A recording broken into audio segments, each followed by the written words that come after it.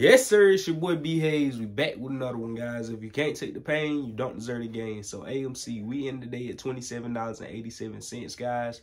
Broke up on it at $28.35 support area. Once doing so, we know a whole bunch of bears started coming out, guys. They don't do that until AMC fall under certain levels. Then you start seeing a whole bunch of bears come out on the YouTube comments, on the, the Reddit pages and all that good stuff, guys. So do not be, feared by that by any means. That just means, in my opinion, once I start seeing a shitload of bears, I start thinking the opposite. If I see too many bulls, I think the opposite. So, seeing a whole bunch of bears around, the atmosphere, talking about AMC, talking down on AMC, trying to make you feel bad, especially if you heavily invested in it. Don't feel, don't let that get to you, guys, because seeing a whole bunch of bearish posts can also mean a good thing. I done seen it happen many times where, many people saying be bearish on a asset or security, and that end up going, end up being very bullish, or it be, a lot of bullish comments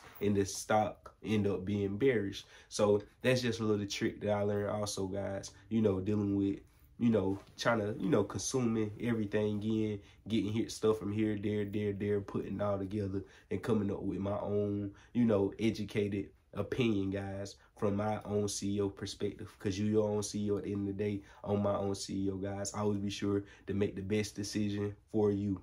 So let's go ahead and take a look at this, guys. We know there's rumors in the air about an AMC and GameStop partnership. Let's go and share our thoughts and opinions on that, and if we think it's going to happen. So AMC, GameStop could team up on NFTs. What investors should know about match made in heaven. Two of the hottest stocks in 2021 and favorite investments of retail traders may become further connected in the future with an exploration of a partnership for non-fungible tokens. So what happened?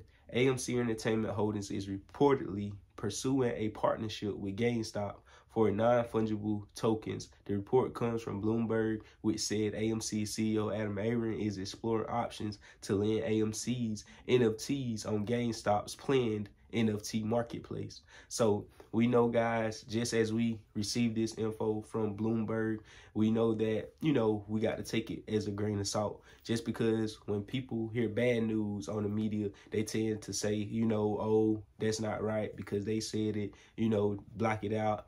But basically what I'm saying is, as soon as something good is being said, oh, it's all true. It's true. We're going to go for that. So, you can't say the bad news. You can't try to agree.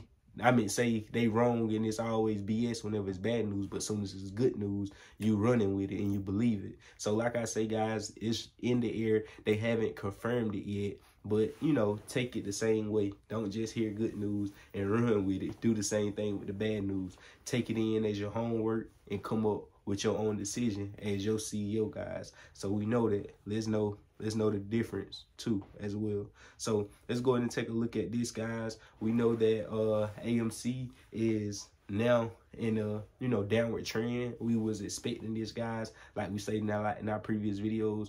Like I said, I don't believe there's nothing to be worried about. We will come back down, test the low 20s out, see how firmly AMC holds. And you already know, guys, that's all we got for this video.